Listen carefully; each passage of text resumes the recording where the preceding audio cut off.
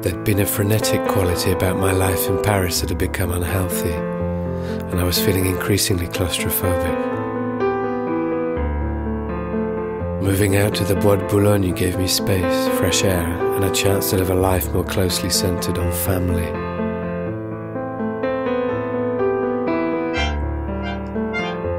Outside the city centre there was more light. There was more laughter, more warmth, more companionship.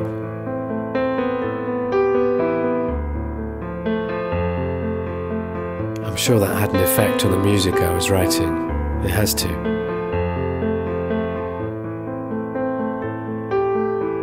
Nature has always been important to me. Getting closer to it brought great calm. This easier home life and my new studio gave a relaxed atmosphere in which to create new music and record it.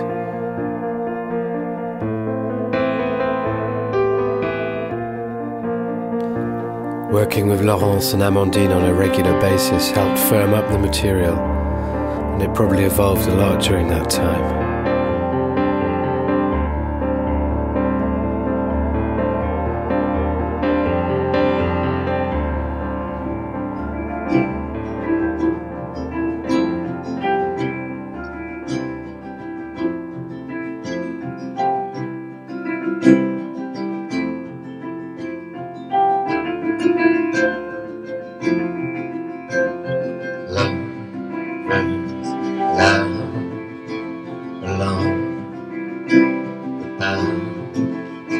She wants to work every morning, fearful heart she keeps apart, her careful heart, bright lights yawning.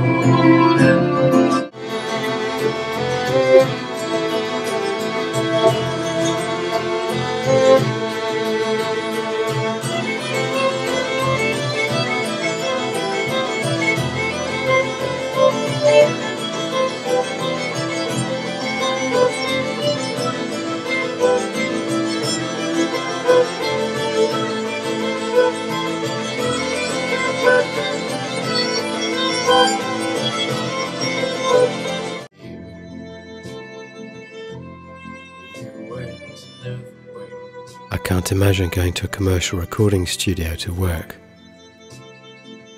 Music's a part of my daily life, and the place where I create it has to support that. In the end, I think we created a piece of work together that reflects the life I've been living here, and I'm glad of that.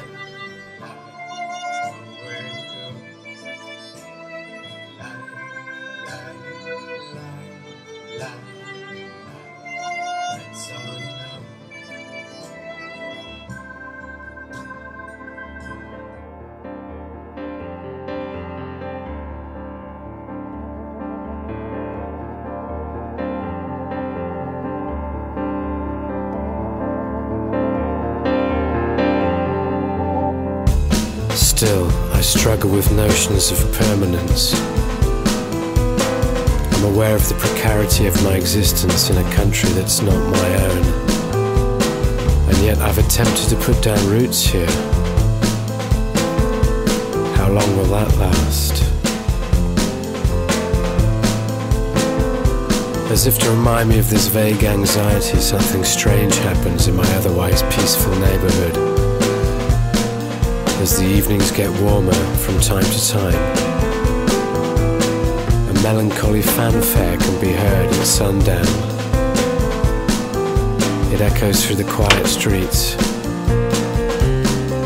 I don't know where it comes from or what it means, but it haunts me.